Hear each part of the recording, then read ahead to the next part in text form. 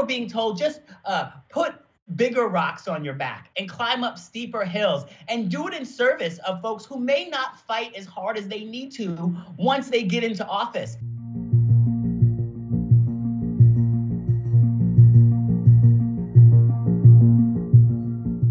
We showed up in Washington to bring a message. We wanted those in the Senate who are using a relic of Jim Crow, a relic piece of rulemaking called the filibuster that has been used to stall all sorts of civil rights legislation, to bring a message as folks who had worked incredibly hard to put this administration in place, to put the leadership in the Senate in place, had in the middle of a global pandemic worked to turn out voters, worked to engage everyday people, to engage in our democracy, to say, don't ask us to keep putting rocks on our back and climbing up hills during election cycle.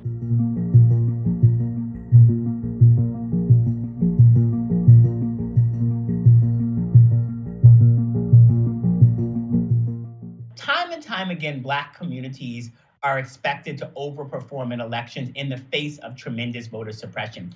There were no good old days when it comes to the ability to cast a vote in this country. You know, the machines were always more broken in our communities. The lines were always much longer in our communities. And now we're being told just put bigger rocks on your back and climb up steeper hills and do it in service of folks who may not fight as hard as they need to once they get into office. Why is protecting the filibuster, is that more important than protecting voting rights, especially for people who fought and died for that? I want to make sure we bring along not just all the Democrats, we bring along Republicans who I know better.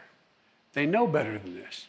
And what I don't want to do is get wrapped up right now in the argument whether or not this is all about the filibuster or, look, the American public, you can't stop them from voting. The African-American community stood up again for me. You've always had my back, and I'll have yours. In so many ways, this is not just about whether or not President Biden has the back of Black communities who helped to propel him into office.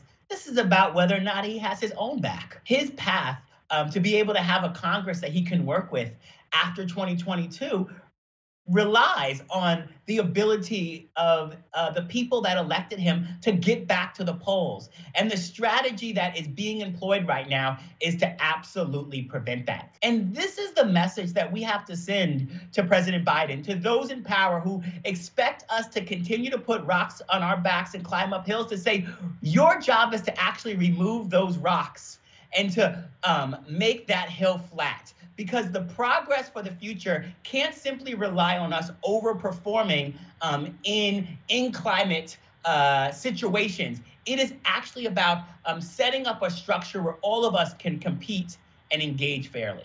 We will always lose in the back rooms of Washington, D.C., unless we have the people lined up at the front door.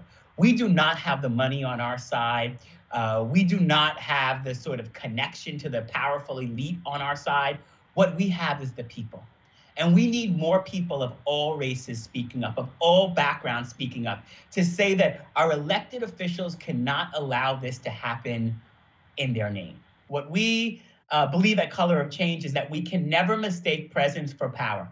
Presence is visibility, awareness, it's retweets, it's shout outs from the stage. And right now we are building presence. But power is the ability to change the rules.